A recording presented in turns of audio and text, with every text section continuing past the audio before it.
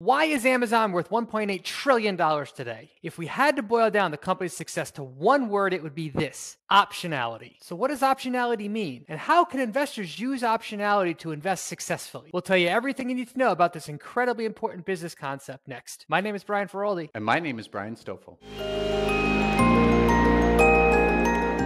Thanks to Quarter for sponsoring today's video. Brian, optionality can be a difficult word to wrap your head around. When somebody says, what is optionality? How would you respond? Well, I would respond by giving them a very simple definition. Optionality is when you decide to try something out. Like, let's say, painting your room yellow. And if it doesn't work out, like it didn't here, it's not the end of the world because you can always change it. But if it does work out, the results can be enormously beneficial. If we take that concept and apply it to business terms, I personally think of optionality as a company's ability to launch new products or new services that open up new revenue opportunities for the business. And if a company can do that successfully, it can drive immense shareholder returns. Now, Brian, it's important to provide some context about where optionality fits into a business's strategy. When I think about where optionality fits in, I'm reminded of something that Nassim Taleb calls the barbell technique. That is where a company will devote 80 to 90% of its resources more conservatively. What that means is that it's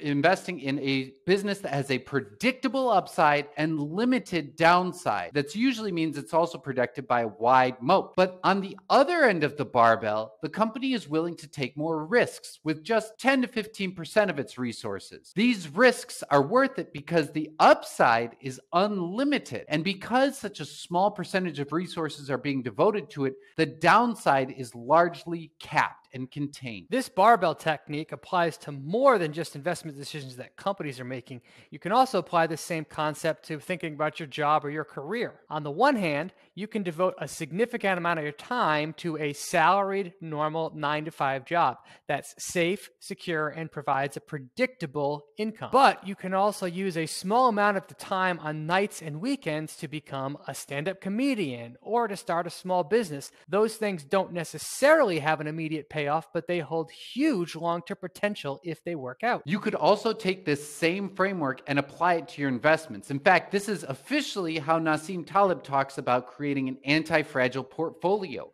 where you devote 80 to 90% of your resources to incredibly safe investments like cash or bonds.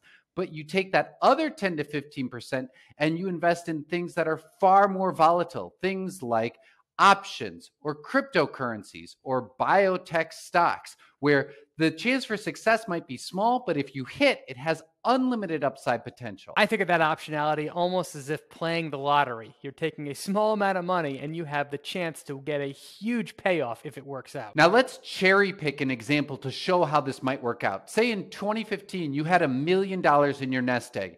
You decided to put 900,000 of that in cash and bonds, which is really smart if you want to preserve what you have.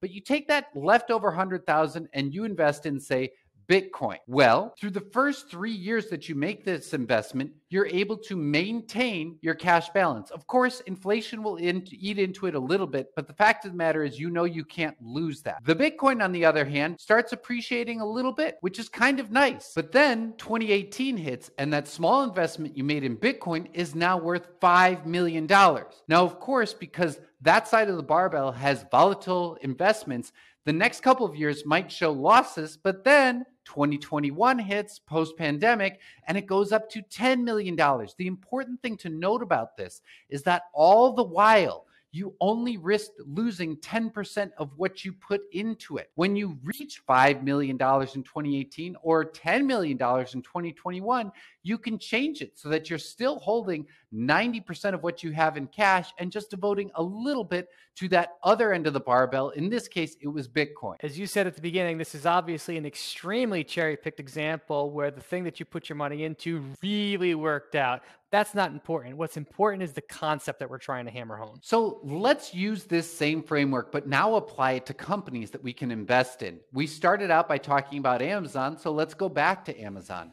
When the company launched in the 90s, this is what their web page looked like. Never would anyone have guessed that Amazon is the company that provides cloud services to a huge portion of the world, but also delivers maybe up to 50% of what your family buys in a given year. How did we get there? Let's examine it. Rewind the clock to the late 1990s when Amazon was first getting started, and what did it sell? Books. That was its core business that was growing rapidly and clearly had big potential, and Amazon was devoting most of its resources to feeding that business.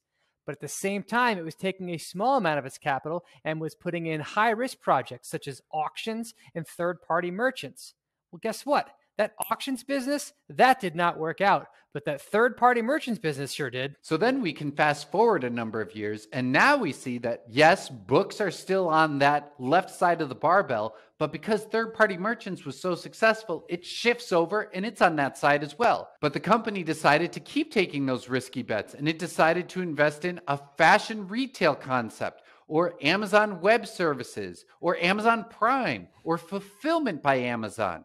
Well, we know that that fashion retail concept didn't work out, but those other three were enormously successful. Over time, those experiments were clearly paying off, and Amazon continued to plow resources into them. But it also kept on innovating because this optionality concept was working so well. So we saw new innovations come along, such as Quidsi and original video content that we now know as Prime Video. Or how about the Fire Phone? Or how about Amazon Wallet? Does the Fire Phone and Amazon Wallet not ring a bell? That's because those projects didn't work out. But I'm quite confident that you have heard of Amazon Prime Video. So what happens when we invest in a company that shows this level of optionality? Well, a simple $10,000 investment in Amazon back when it went public in the 90s is worth almost $20 million today. Amazon is obviously an extreme outlier, but it shows how the company's commitment to continually innovating and investing in optionality has really paid off for its long-term shareholders. It's important to note that this can happen with much smaller companies as well. One such company is Axon Enterprises. It used to be known as Taser International, and for the first 20 years of its life as a company, it simply produced stun guns for police forces. Starting in 2010, the company started to invest in other side projects, such as body cameras, a software platform called Evidence.com, and another product called Axon Fleet. Each of these products were experiments when the company first started them, but over time it became clear that they were seeing gradual market adoption, and they became key parts of the company's core business. Fast forward to today, and the company is not taking the pedal off of its optionality. It is creating services like Axon Records, which can autofill paperwork for police officers to spend more time in the community, or Axon Dispatch, which allows a dispatcher to see where an entire force is in real time. The fact of the matter is these are small experiments that when they hit make an enormous difference. Just like we saw with Amazon, if you invested $10,000 in Axon when it first came public, that $10,000 has grown into more than $3 million today. Key reason is the company's commitment to optionality. Now, Axon and Amazon are obviously two cherry-picked examples, but when I think about some of the biggest winners of all time that I've ever owned, all of them have this optionality concept built right into the core business model. So if optionality is so important to identifying, the question then becomes, well, how do you identify it before it becomes blatantly obvious to everyone else in the market? Before we get into that, we wanted to give a shout out to this video's sponsor, Quarter. With Quarter, you get frictionless access to conference calls, investor presentations, transcripts, and earnings reports from markets around the world straight to your pocket for no cost. Quarter's mission is to change the way that people look at investor relations and create a completely new bridge between companies and their stakeholders. The first step on this journey is to let you, the user, interact with the company's content while you're listening. If you're interested in giving Quarter a try for free, visit the app store of your choice and search for Quarter. That's Quartr. Thanks, Quarter, for sponsoring the video. All right, Brian, so how can investors identify optionality before it happens? Well, one key way that we think investors can do just that is by looking at a company's mission statement. You and I very focused on a company's mission statement, more so than I would say 95% of other investors.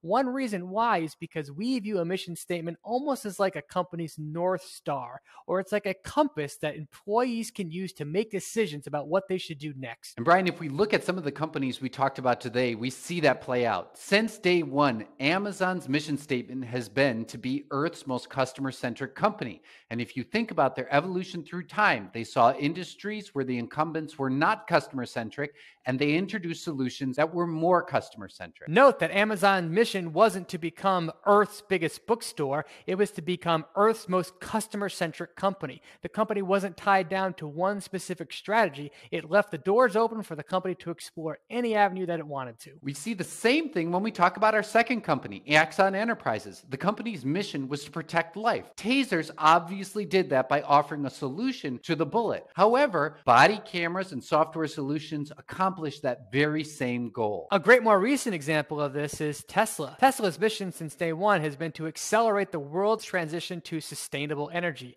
It wasn't to build the world's best sport cars. The company is on a mission to transition the world away from fossil fuels, and doing so gives this company unlimited room to explore new products and services. After the mission statement, we think another way that investors can figure out if a company has optionality or not is by looking at the company's own history and asking themselves, had this company demonstrated a track record of launching new products and services? If you go back to a company like Wix, for example, which allows people to create their own websites and e-commerce presence, you see that from 2015 to this year, the company has rolled out innumerable products that its users can use to do a better job of selling themselves online. Another great example of this concept that we see today is HubSpot.